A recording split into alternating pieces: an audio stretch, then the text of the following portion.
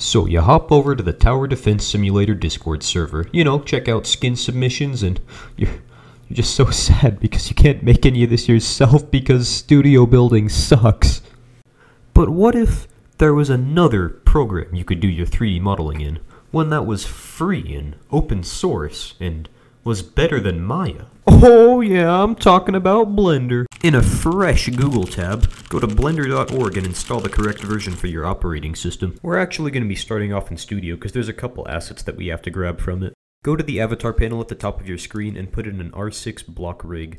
Set your move distance to 1 stud because it just makes your life so much easier. Now for that rig, delete everything except for the torso and the limbs.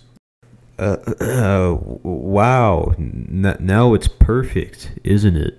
No, take the head of an R15 rig and put it onto our old rig. Yeah, that looks better. Alright, we have our rig. Now, annihilate the base plate and set the position of the rig to 0, 0, 0. This'll just, once again, make your life easier. Under File, choose Advanced and export as an OBJ. This just turns the whole studio place into one file. Recap, so we basically just made a rig in Studio, then we turned it into an object file. Now we're going to trace that in Blender and make our character. As I said, we're going to be tracing the model rather than actually using it, because trust me when I say you don't want to use the original model. The faces get kind of messed up and tracing it is just easier. The entire tracing process can be done on your keyboard, which is really nice, so I'll just say all the keys that you have to press in order. Press numpad 1 to go into a 2D view and add a cube, then press G, Z, and 1 to move it up 1, and then SY 0.5 to make it less thick.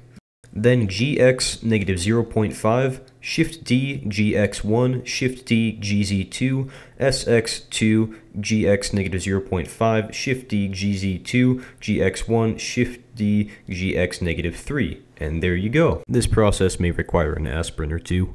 Now add a cylinder, scale it to fit the head, then tab into edit mode and just extrude and scale until it lines up with the original head. To make it look nicer, you can right click to shade smooth and then enable auto smooth in the object data panel. Now with the whole body selected in edit mode, press Ctrl B to bevel it. You can manually move around a couple of these edges later if you want, just to make it a little more clean. Your creation is beautiful, no matter what the Turbo Squid admins say. While modeling, we only want to work with one component at a time, so on an object you can press H to hide it, and in that little menu up there, you can press the little curve button to make it visible again. Nice! Now, every character has 4 components: the torso, the legs, the arms, and the head. I usually start with the arms, but you can do whatever you want. Hide all the components that you're not working with and delete one of the arms. Then set the origin to the 3D cursor, and under the modifier tab, add a mirror modifier to it. Oh, that's pretty cool. Click on the little loop cut icon and add a couple loop cuts to your mesh. This just subdivides the faces so that we have more faces to work with. Now select any group of faces, right click and hit extrude along normals. Now you can use the little move handlebars to move those extruded faces around. It's really useful. The 3 basic functions that you can use on faces are scaling, movement, and rotation. Basically the same as Roblox Studio. Just with these functions you can create a lot of really cool shapes and a lot of really cool geometry on your arms. Another really useful tool is the bevel. It's what we used earlier on our character, and it just turns edges into faces, so it's really good for rounding things off and just making things look more natural and smooth. If you press I on a selected face, it'll inset it, which is really handy for creating things like window panes or holes in the middle of an object.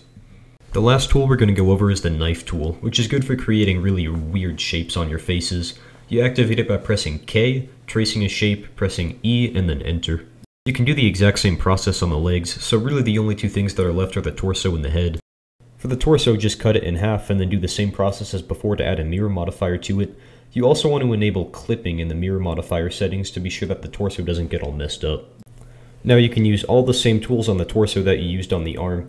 The only difference is that the mirroring is a little bit different to work with, but it's pretty easy to figure out. And finally we have the head. To mirror this one, you're going to want to add a knife cut across the top and bottom circles, so that way you can cut them in half.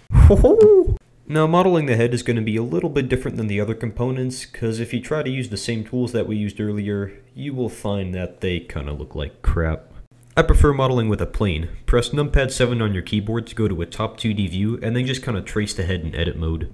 After you finish tracing it, you can mirror it to the other side of the head. After applying the mirror modifier, you can fix broken edges by selecting both of the adjacent ones and then hitting F on your keyboard to fill them. After that, you can just extrude the mask up, scaling every once in a while, and then pressing F on the final face to fill it. For eye holes, you can delete a couple faces and then select all the vertices around them. Then press Ctrl-Shift-B on your keyboard to bevel the vertices. You can enable proportional editing at the top of your screen to fix any clipping bits or any bits of the mask that you just don't like. Lastly, add a solidify modifier to the mask to make it a little bit more thick. And yeah, those are all the things you need to know to make a cool Roblox character. As I said, for the legs, you can just copy what you did for the arms. This is the process that I use to make my characters, and I'd highly recommend it to anyone. Let me know if you guys want to see tutorials on coloring objects or marketing these objects online, because I'd love to do them sometime. Till then, yeah, happy modeling.